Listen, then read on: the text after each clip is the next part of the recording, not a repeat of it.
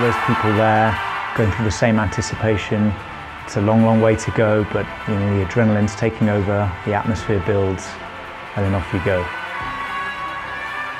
Yeah, it's been a big part of the last few months thinking about that. Getting into UTMB is not an easy process in terms of qualifying in the first place. That sent me on a journey last year. And then in the start of January, this email came through into my inbox saying, congratulations. So to get a place was a most welcome surprise. In the same day, you start going from, oh yes, I'm in, to, whoa, hang on, that's a long way, and scary.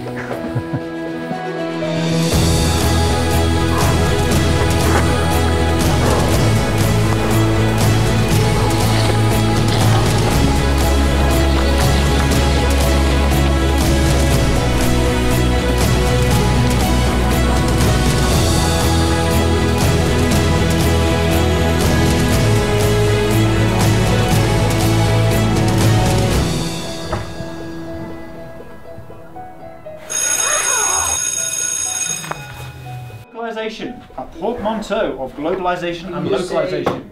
Is business The whole jargon UTMB project was born from a charity run that I did with some students from my school.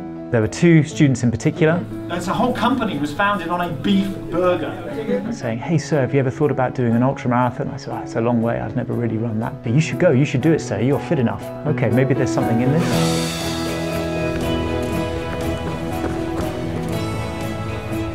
Something like running an ultra, for me it's a three-part aspect to it. One perhaps is the gear and getting that right and knowing the equipment and how to get the most from it.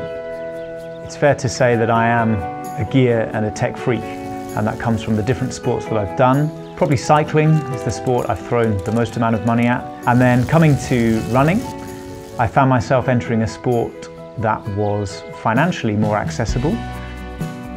Then there's the training, making sure you're doing the specific training, structuring it properly, not wasting your time and your miles and doing it properly. And then the third part of that is nutrition.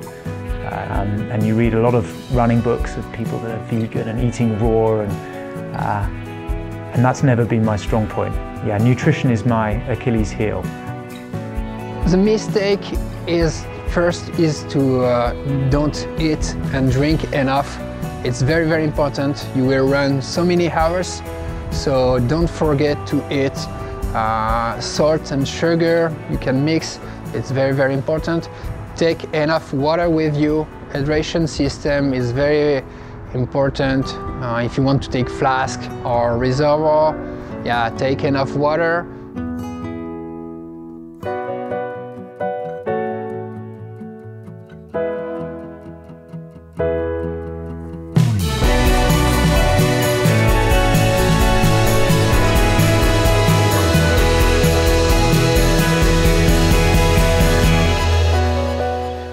But I've never had a coach for running, so I took my knowledge from cycling and the things that I knew worked and the things that I knew didn't, and I tried to transfer them across to running. So yeah, this is for me all new. There's a whole new layer of training, a whole new depth of reserves I'm going to have to dig into here, and that's what pushes me on. I'm 37 now. And the thing I'm most worried about in training, having had an experience last year, is injury. Before I go to bed, I stand on one leg on a minute each side, at least with my eyes shut, just to improve my ankle stability. Just little things like that. You've got to try and do the things you can do.